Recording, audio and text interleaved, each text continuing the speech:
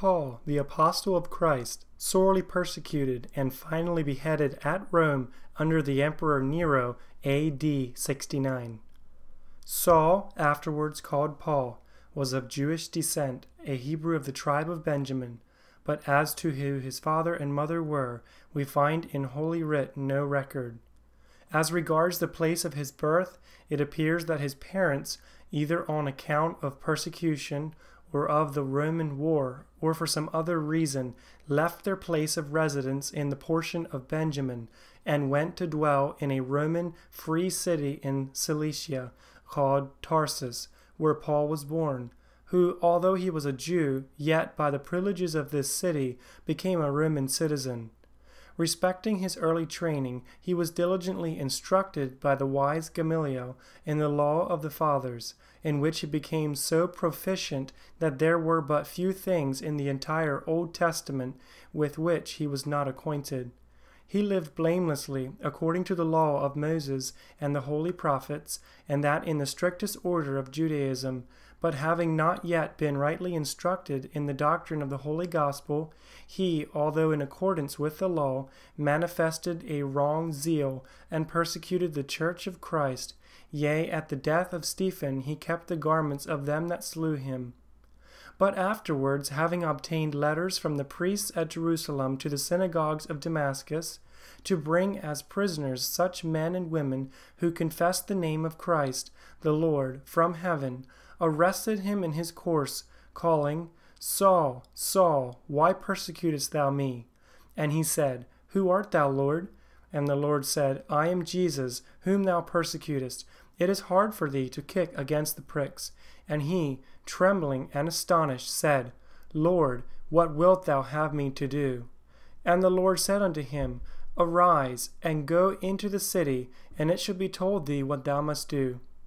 The men who journeyed with him stood speechless, hearing a voice, but seeing no man. Then he arose from the earth, to which he had been prostrated by fear. And when he opened his eyes, he could not see, so that they led him by the hand, and brought him into Damascus. In the city of Damascus there was a disciple named Ananias, and to him the Lord said in a vision, Arise, and go into the street which is called Straight, and inquire in the house of Judas for one called Saul of Tarsus, for behold, he prayeth. Ananias answered, Lord, I have heard by many of this man, how much evil he hath done to thy saints at Jerusalem. Then said the Lord to him, Go thy way, for he is a chosen vessel unto me, to bear my name before the Gentiles and kings, and the children of Israel. For I will show him how great things he must suffer for my name's sake. And Ananias went his way, and entered into the house, and putting his hands on him, said, Brother Saul, the Lord hath sent me that thou mightest receive thy sight, and be filled with the Holy Ghost. And immediately there fell from his eyes as it had been scales, and he received sight forthwith, and arose, and was baptized. Such was the conversion of Saul, who was afterwards called Paul, and was one of the chief apostles of our Lord Jesus Christ. Yea, he labored more abundantly than they all. Immediately after his conversion, he preached Christ in the synagogues, that he was the Son of God. Some time afterwards, the Holy Ghost said to the prophets and teachers at Antioch, after they had ministered to the Lord with fasting and prayer, Separate me, Barnabas and Saul, for the work whereunto I have called them. And thus they were sent out by the Holy Ghost. In the meantime, Paul, formerly called Saul, was endowed with special gifts of the Holy Ghost, so that he had the spirit of discernment, prophecy, tongues, miracles. He had also special revelations, so that at a certain time he was caught up to the third heaven, yea, into the heavenly paradise, where he heard unspeakable words which no man can utter. He was moreover adorned with many Christian virtues, which he practiced with a good conscience, as well as with faithfulness in his ministry, paternal care over all the churches, and sincere love for them, even unto death, so that he said, Being affectionately desirous of you, we were willing to have imparted unto you, not the gospel of God only, but also our own souls, because ye were dear unto us. He was free from covetousness, of a benevolent disposition, and would rather labor with his own hands than be a burden to the church, lest it might prove a hindrance to the holy gospel. He vigorously withstood and overcame through the word of God the erring spirits, sorcerers, Epicurean philosophers, and false prophets. He feared neither great nor small, noble nor ignoble, Jew nor Greek, but taught the word of God in sincerity. What he suffered in 7 great land and sea journeys during the time of 30 years, during which he traveled in Judea, Syria, Asia, Macedonia, Greece, Italy, Spain, France, Germany, yea, almost through the whole then known world, is sufficiently evident from the Holy Scripture as well as from history. It is computed that until his first imprisonment at Rome, he had traveled over 3,000 German miles by water and by land, only for the gospel's sake, besides all the other arduous journeys he undertook in order to strengthen, awaken, and comfort the newly planted churches, in which he met with much vexation, misery, and grief from the hands of the unbelievers. The words which the Lord had spoken at the time of his conversion were fulfilled in every part. I will show him how great things he must suffer for my name's sake. Shortly after he was baptized, and his zeal for the truth of Christ began to break forth at Damascus, proving to the Jews that Christ was come, they took counsel to kill him. Wherefore he was let down by the wall in a basket, that he might escape their hands. Afterwards, when he came to Iconium with his companion Barnabas, the Jews stirred up the Gentiles against him and his friend, intending to stone them.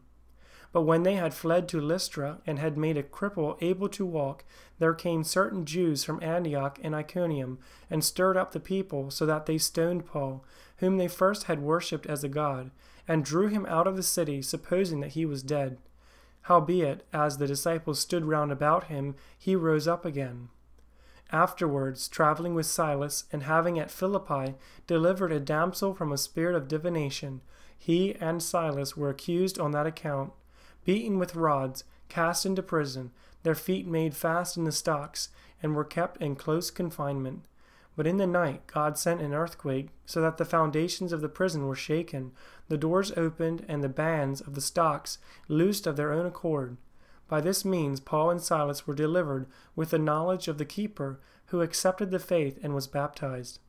Subsequently, being at Thessalonica, and having preached the word of God 3 Sabbaths, so that of the devout Greeks a great multitude believed, and of the chief women not a few, the Jews who believed not were moved with envy. Wherefore they took unto them certain lewd fellows, market loungers, and gathered a great company, and set the city in an uproar, and assaulted the house of one Jason, thinking that Paul and Silas were within, and sought to bring them out to the people. And when they found them not, they drew Jason and certain brethren unto the rulers of the city, crying, These that have turned the world upside down are come hither also, whom Jason hath secretly received. From there, on account of the persecution, the brethren sent both of them away by night into Berea. After that, when Gallio was the deputy of Achaia, the Jews made insurrection with one accord against Paul, and brought him to the judgment seat, saying, This fellow persuadeth men to worship God contrary to the law. And when Paul was now about to open his mouth to defend himself, Gallio said unto the Jews, to show to them the groundlessness of their accusations, If it were a matter of wrong or wicked lewdness, O ye Jews, reason would that I should bear with you. But if it be a question of words and names and of your law, look ye to it, for I will be no judge of such matters. And he drave them from the judgment seat. After this there came down from Judea a prophet named Agabus, who took Paul's girdle and bound himself, saying, Thus saith the Holy Ghost, So shall the Jews at Jerusalem bind the man that owneth this girdle, and shall deliver him into the hands of the Gentiles. Thereupon the brethren besought Paul not to go up to Jerusalem. But he answered, What mean ye to weep and to break mine heart? For I am ready not to be bound only, but also to die at Jerusalem for the name of the Lord Jesus. O the great resolution of the Apostle Paul! After that, when he, standing on the stairs at Jerusalem, defended himself before those who had accused him, it came to pass that the Jews, having given him audience for a while, cast off their clothes, threw dust into the air, and cried, Away with such a fellow from the earth, for it is not fit that he should live. In the meantime he was bound, in order to be scourged, which he would not have escaped had he not declared that he was a Roman citizen. Paul, earnestly beholding the council, said, Men and brethren, I have lived in all good conscience before God until this day. And the high priest Ananias commanded them that stood by him to smite him on the mouth. The night following the Lord stood by him and said, Be of good cheer, Paul, for as thou hast testified of me in Jerusalem, so must thou bear witness also at Rome. And when it was day, certain of the Jews banded together and bound themselves neither to eat nor to drink till they had killed Paul, and they were more than 40 which had made this conspiracy. But Paul was warned of this ambuscade by his sister's son, and when the latter made it known to the chief captain of the Romans, measures were taken to escape it. Wherefore he was brought in the 3rd hour of the night to Caesarea, unto Felix the governor. And Felix kept him in Herod's judgment hall till his accusers should come. After 5 days Ananias the high priest descended with the elders, and with the orator Tertullus, who informed the governor against Paul. And when Paul was called forth, Tertullus, after having saluted Felix with many flattering words, began to accuse him, saying, We have found this man a pestilent fellow, and a mover of sedition among all the Jews throughout the world, and a ringleader of the sect of the Nazarenes, who also hath gone about to profane the temple, whom we took and would have judged according to our law. But the chief captain Lysias came upon us, and with great violence took him away out of our hands. And the Jews also assented, saying that these things were so. But that this was not so, although they sought to bring about his death by these accusations, is evident from the preceding facts mentioned in the Acts of the Apostles, and from the following dedents of Paul. But after 2 years, Porcius Festus came into Felix's room, and Felix, willing to show the Jew a pleasure, left Paul bound. Now when Festus was come into the province, after 3 days he ascended from Caesarea to Jerusalem. Then the high priest and the chief of the Jews went to him and desired favor that he would send for Paul to Jerusalem, laying wait in the way to kill him. Festus replied to the Jews that Paul should be kept at Caesarea, and that those who were to accuse him might come thither.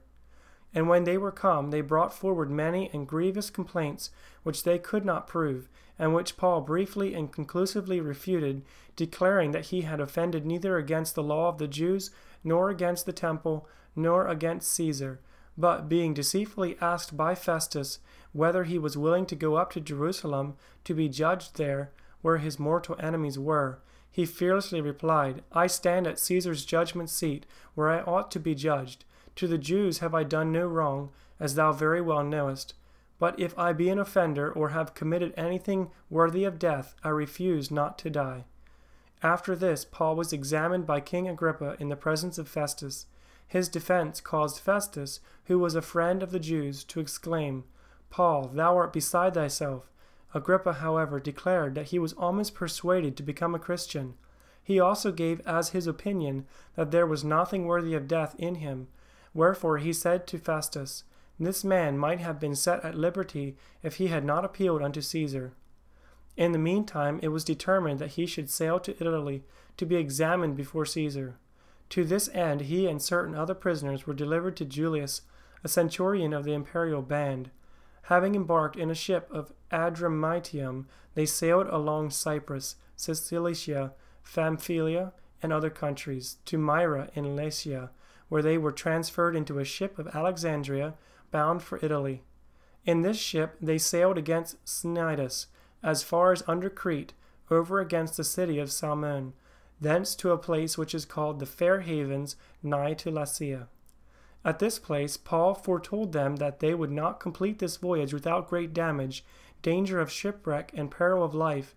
But the centurion believed the master and the owner of the ship, more than those things which were spoken by Paul. Departing thence, they hoped to winter at Phoenix, a haven of Crete, but they touched at Ason and sailed close by Crete. Then the ship was caught by a northeast wind, which had sprung up and carried her, against their purpose, through the billows, so that they had to let her drive before it.